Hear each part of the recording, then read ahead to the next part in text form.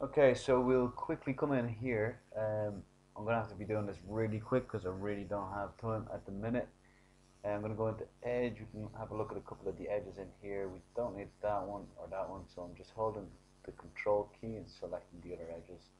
Let's just remove these guys as well. Just holding the alt key and deselecting these. Not much plan going into this. Select all these guys anyway. Control and backspace, that will remove them.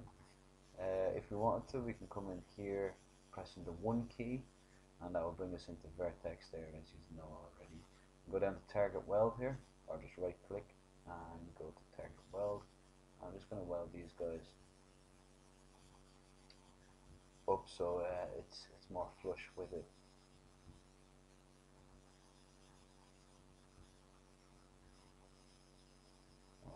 Hit number 2 again. I'm going to select that edge. Hold control, select that one, control and backspace. Still have a quad there, which is fine. I might do the same over on this side, hit the 1 key. Or will we? No, we'll do this side different. We can come in here with number 2 again and select these.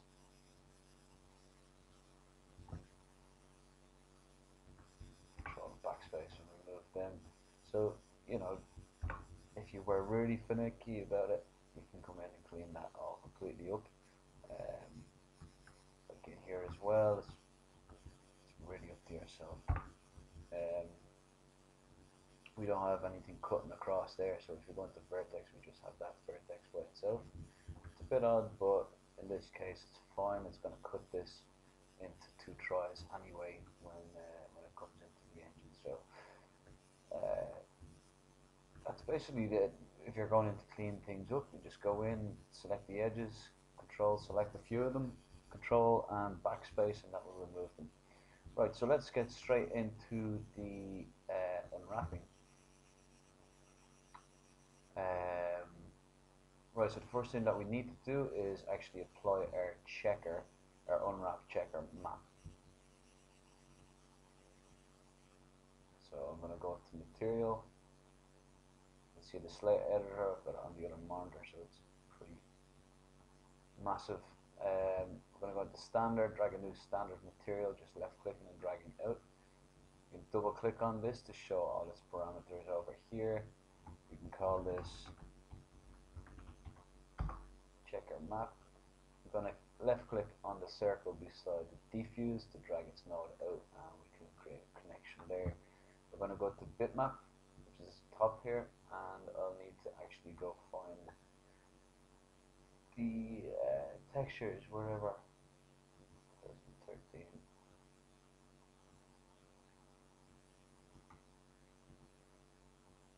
There we go. So the unwrap helper checker map JPEG. Just going to click open on that, and now I can simply drag on the right hand side of it and drag it onto the control panel itself, and make sure we have the map itself selected, and we can say show shaded material in viewport, and we can simply close out the material editor. Another way to get the material editor is the M key. Okay, so you can see straight away when we put it onto it, there's a lot of distortion along here. This actually looks not too bad, but if you look closely, you can tell that it's stretched up vertically, and the point of using this checker map is to have everything completely square. You can see on the monitor here as well as stretched out horizontally.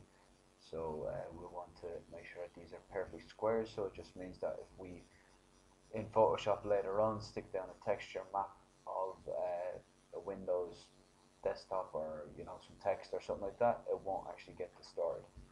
And obviously these guys here, they're all sideways as well, so a lot of distortion here. So the main aim for unwrapping it, again, this exercise is just so that you learn how to unwrap different objects which are all attached to each other. So one editable poly, so one mesh basically.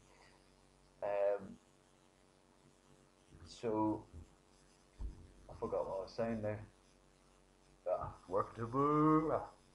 Right, so we're going to start unwrapping all of these together.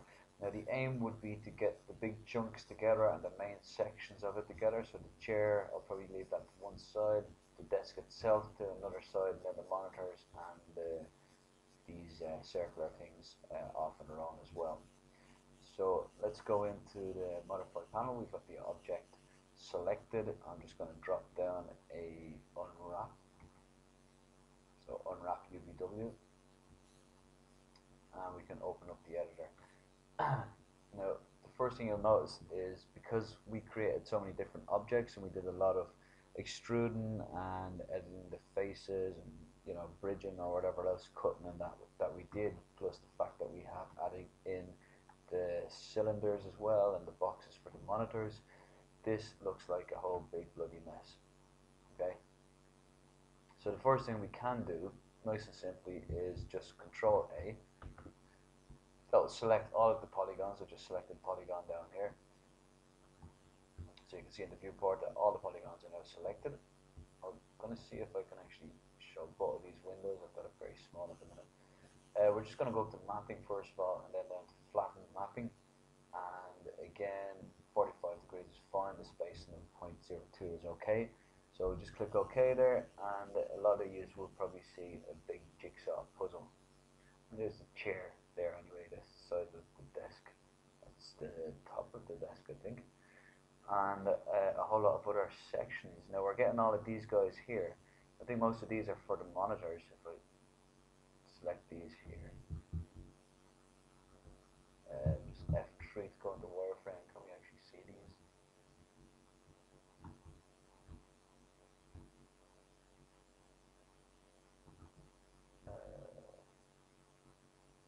No, it's these tubes here at the back.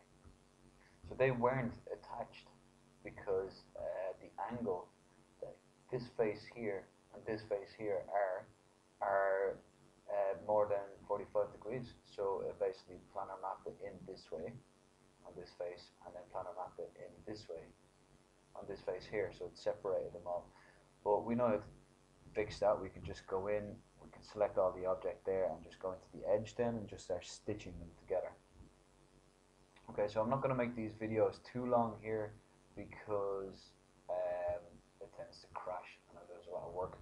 So I'm going to stop it right here, and then we'll go in to start looking at how we can actually get a lot of these objects and start stitching them together.